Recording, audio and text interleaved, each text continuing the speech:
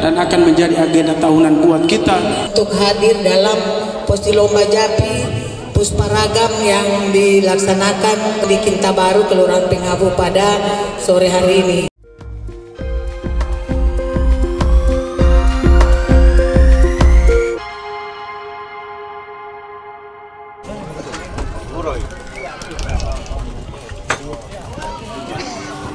Zona Belu, silakan masuk ke gate.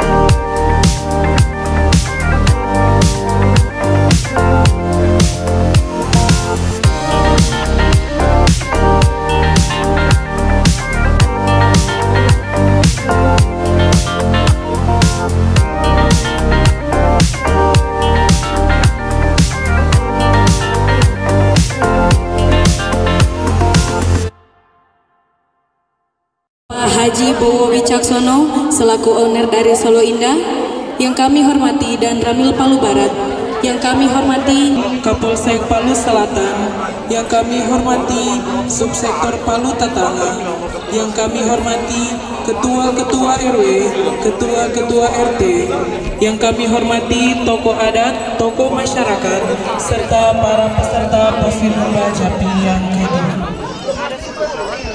Kita beralih ke acara selanjutnya, yaitu pembukaan agama yang ini kami Tonton Terus selaku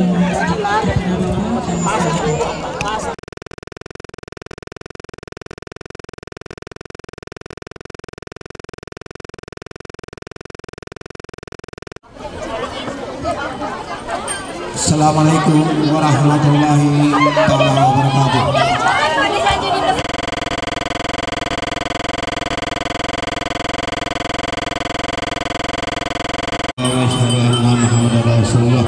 Subhanallah walhamdulillah la ilaha illallah Allahu akbar. Rasulullah alaihi wasallam wa ala alihi wa sahbihi wasallam. Al-Fatihah. Bismillah. Wa na'udzubika min ar-rajisi min al-bala'i wa salamat fi dunya wal akhirah ihdinas siratal mustaqim. Allahumma anta khair wa barakah wa nikmah wa rizqi wa jannah wa sihah wa salam wa afna min kulli bala'in wa akhirah bi haqqil Qur'anil karim sarana dunya sarana akhirah. Ghafirallahu lana wa lahum bi rahmatika ya arhamar rahimin. Allahumma timlana bil islam wa timlana bil iman wa timlana bi khair wa ham wa timlana bi sa'adat wa timlana bi husnil khatimah. Allahumma rabbana atina fid dunya hasanah fil akhirati hasanah wa qina adzabannar. Subhana rabbika rabbil izzati amma yasifun wassalamu alal mursalin walhamdulillahi rabbil alamin. Assalamualaikum warahmatullahi wabarakatuh.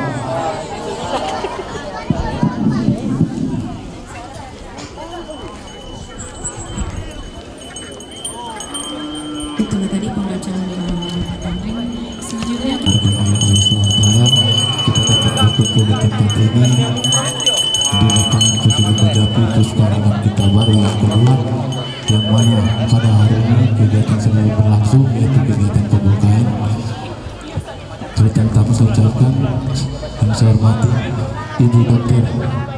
Tema selaku Wakil Wali Kota PALU, Bapak Andris Yesus selaku anggota Dewan DPRD Kota PALU, yang saya hormati Bapak Risari Triwibowo, Dengan, yang saya hormati dan Ramil, yang saya hormati Kapolsek Palu Selatan yang mewakili, yang saya hormati Subsektor Palu Tatanga, yang saya hormati Babinsa Kelurahan Pengawu, yang saya hormati Babin Kamtimas Kelurahan Pengawu, yang saya hormati Bapak Camat Kelurahan Pengawu, yang saya hormati Kalurah Kelurahan Pengawu, yang saya hormati tokoh adat, tokoh masyarakat Kelurahan Pengawu, yang saya hormati Imam Masjid Nurul Huda KINTABARU, yang saya hormati Ketua RT, Ketua RW KINTABARU, dan yang saya cintai seluruh panitia Karapan Sapi PUSPARAGAM KINTABARU yang kedua. Saya akan yaitu Karapan Sapi itu diperlukan pada sebuah kelas. Pertama, ada gengsi, B bergengsi, C bergengsi, dan D bergengsi. Kemudian di kelas mini kompo A mini kompo, B mini kompo, C mini kompo, D mini kompo, dan E mini kompo. Sekian. Ayo berangkat tabir.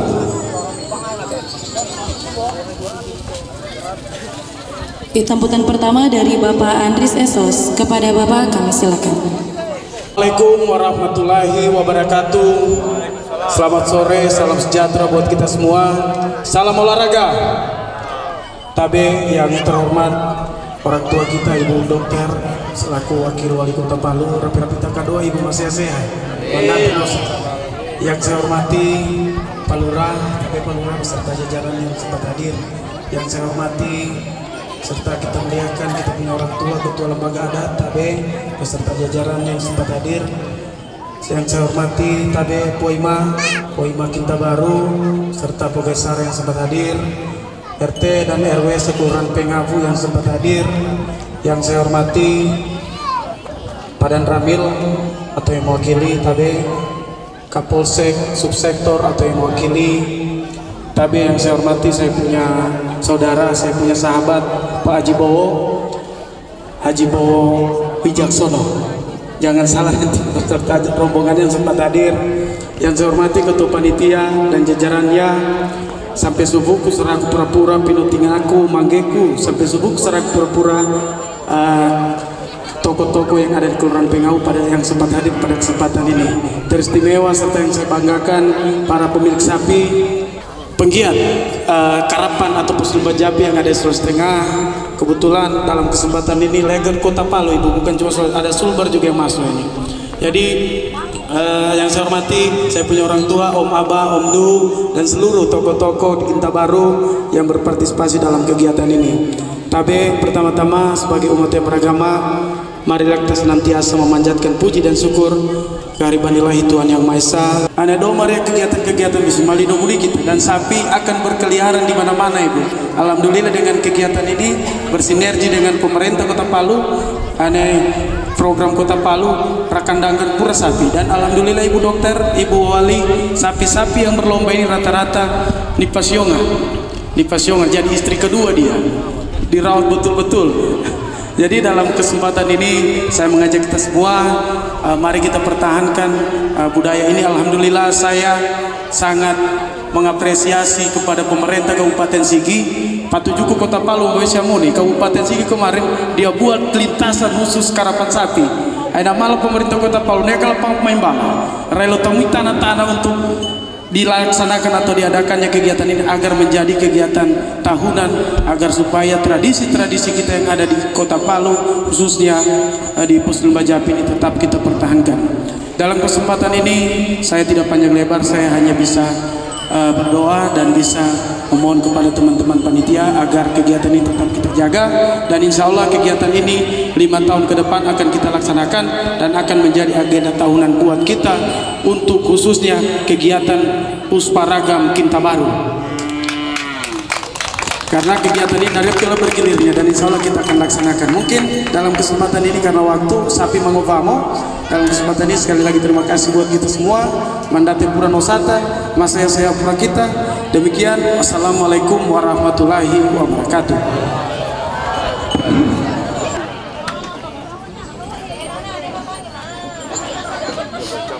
Iya, itulah tadi sambutan dari Bapak Andris Esos. Selanjutnya sambutan kedua dari Dr. Reni Alamajido sekaligus membuka acara Posilumba Japi yang kedua. Kepada Ibu kami silakan.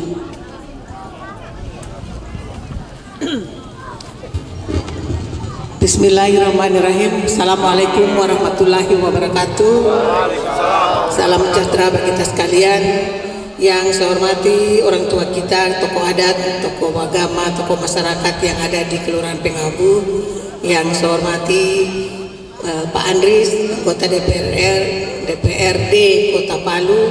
Yang saya hormati Po Imam yang sempat hadir pada hari ini, dan yang saya hormati Mas Bowo yang tidak henti-hentinya membantu masyarakat Kota Palu, dan tokoh perempuan, tokoh agama, tokoh adat yang sempat hadir pada sore hari ini. Saya tidak sebutkan satu persatu. Yang saya hormati seluruh masyarakat yang sempat hadir dan teristimewa buat yang mempunyai sapi-sapi yang saya hormati. Puji syukur kehadirat Allah Subhanahu wa Ta'ala, Tuhan Yang Maha Esa, atas kesehatan kita pada sore hari ini, sehingga kita diberi kesempatan untuk hadir dalam Posilumba Japi Pusparagam yang dilaksanakan, ragam puspa ya, yang dilaksanakan di KINTABARU Kelurahan Pengawu pada sore hari ini. Saya sebagai pemerintah kota sangat mengapresiasi kegiatan ini. Mudah-mudahan ke tahun depan kegiatan ini tetap dilaksanakan, dan saya berharap, tadi saya sudah bisi Pak Lurah bikin proposalnya supaya bisa dianggarkan di pemerintah kota. Insyaallah ya, walaupun ini nambah sore tapi tidak dia sakit. Iya. Kemudian untuk seluruh pemilik sapi, mari kita berlomba sesuai dengan sport. KINTABARU hebat sekali ini, sehingga saya sangat apresiasi, dan mudah-mudahan saya masih bisa hadir nanti pada periode yang berikutnya. Dan saya dengan mengucapkan Bismillahirrahmanirrahim, maka Posilumba Japi Pusparagam ya, ragam puspa yang dilaksanakan pada sore hari ini saya nyatakan resmi dibuka. Ya, dan terima kasih. Wabillahi taufiq wa hidayah. Wassalamualaikum warahmatullahi wabarakatuh.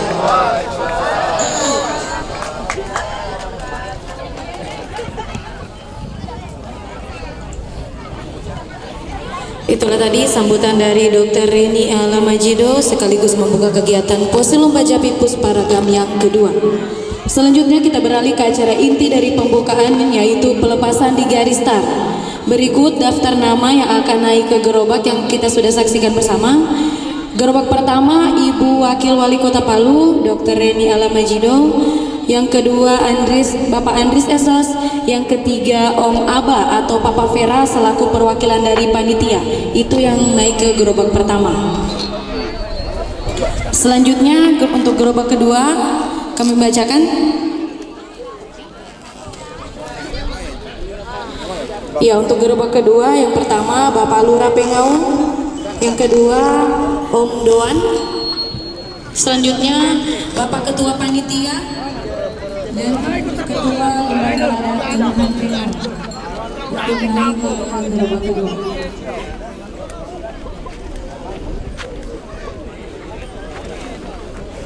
Iya, selanjutnya untuk ke gerobak ketiga Ketua RW Kintabaru, yang kedua ada Babinsa, yang ketiga ada Haji Bowo Wicaksono. Untuk gerobak keempat dari Dinas Kesehatan Kota Palu, yang kedua ketua-ketua RT yang ada di Kintabaru. Iya, dan untuk gerobak kelima instruktur Zumba, dan yang kedua Bapak Tamrin selaku imam masjid. Ya, mungkin dengan di gerobak terakhir.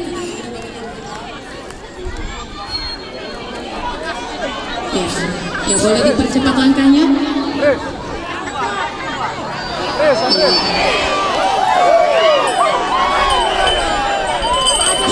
Satu. Untuk pelepasan di red pertama ini dipercepat sedikit. Kelas kelompok E,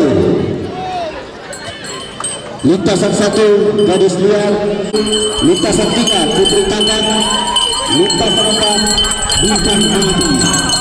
Resakan Tatanga, kebetulan yang terlepas sudah menuju ke depan. Ya, mari sama-sama kita saksikan pembukaan yang kedua Pusparagam Kintabaru Kelurahan Pengawu.